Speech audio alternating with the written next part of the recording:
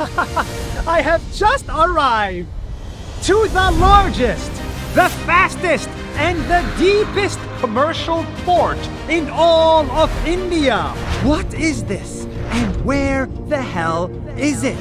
For the first time ever, I want to explain how ports work and why this is so important.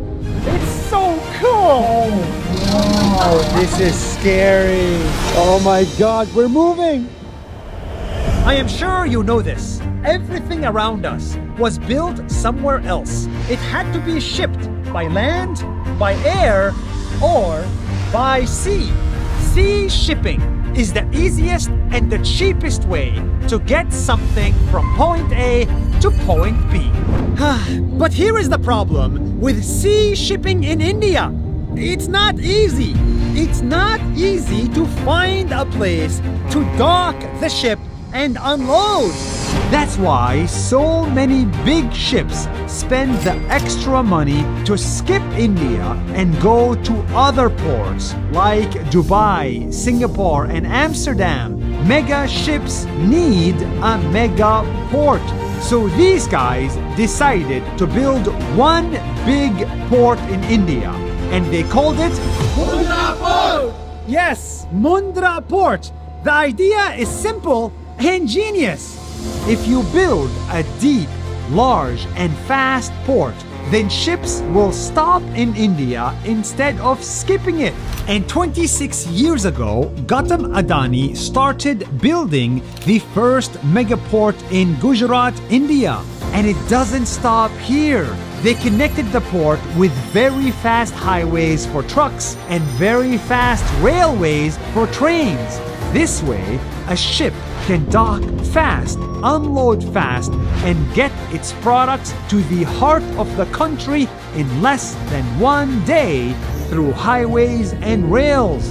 This port went from this to this.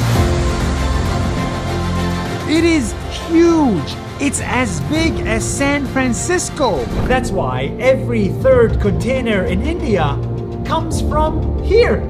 They're all stored in this yard, the biggest in India. The biggest in India.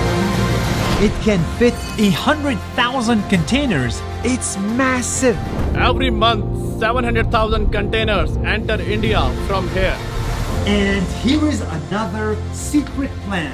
No one will tell you this, but this port will change the world and build a new Silk Road. Come look at this. This port will allow you to send stuff from India to Oman, from Oman through the Middle East, all the way to Europe. And because a lot of trade passes through this city, another thing will happen here.